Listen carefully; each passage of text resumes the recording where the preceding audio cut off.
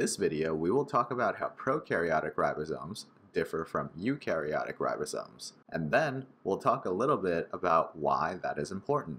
Before we begin, let's remind ourselves that ribosomes are organelles that are responsible for making protein. Ribosomes are made up of RNA and proteins, and each ribosome has two separate RNA protein complexes, known as the small and large subunits. So as you can see here, this is the large subunit, this is a small subunit. Large subunit, small subunit over here. I like to think of them as pretty much a burger bun, since that's pretty much what it looks like. The large subunit is on top of the small subunit, and the mRNA is being translated in the middle of the ribosomes, between the burger buns essentially. So if there were an mRNA, it would go right out here, and then you can kind of think of it as like the meat of the burger is the mRNA.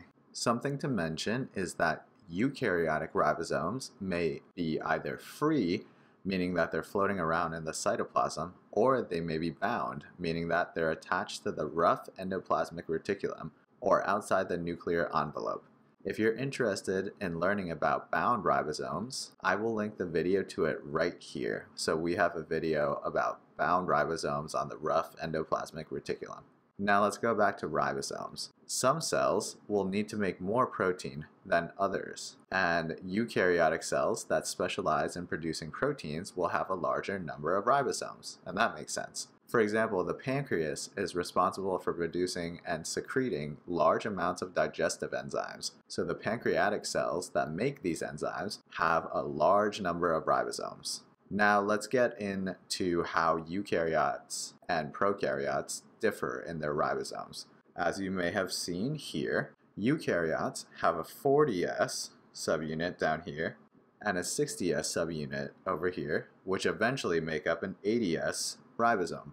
The S represents the sedimentation coefficients, which is pretty much just a measure of how big the ribosome or the subunit is. Now, prokaryotes over here have a 30S subunit and a 50S subunit, which eventually makes up a 70S ribosome. Therefore, our ribosomes, as you can see, are different from prokaryotic ribosomes. This is really important for antibiotics. So, now we can take a look over here. There are certain antibiotics that work on the 50S subunit. So let's take a look over here to the 50S subunit. Some examples of antibiotics that work on the 50S subunit include azithromycin, erythromycin, clindamycin, linezolid, and chloramphenicol.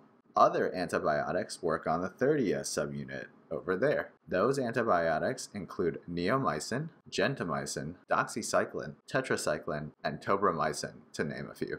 So you don't have to memorize all of that. That was just to show you why it's important for us to know that prokaryotes and eukaryotes have different ribosomes. Therefore, you can see that we can exploit these differences in ribosomes with certain antibiotics, and that's why it's important that prokaryotic ribosomes differ from eukaryotic ribosomes. On the other hand, fungi have 80S ribosomes just like we do. Therefore, we are unable to use the differences in ribosomes to make antifungals, and this can make it harder to treat fungal infections sometimes. So now let's sum up the important facts of this video. Prokaryotic ribosomes differ from eukaryotic ribosomes. Prokaryotes have a 70S ribosome made up of a 30S small subunit and a 50S large subunit. Eukaryotes have an 80S ribosome made up of a 40S subunit and a 60S subunit. We can use these differences in ribosomes when using antibiotics, which target 30S and 50S subunits and don't affect our ribosomes. So thank you for watching this video, and if you got this far, please give this video a like.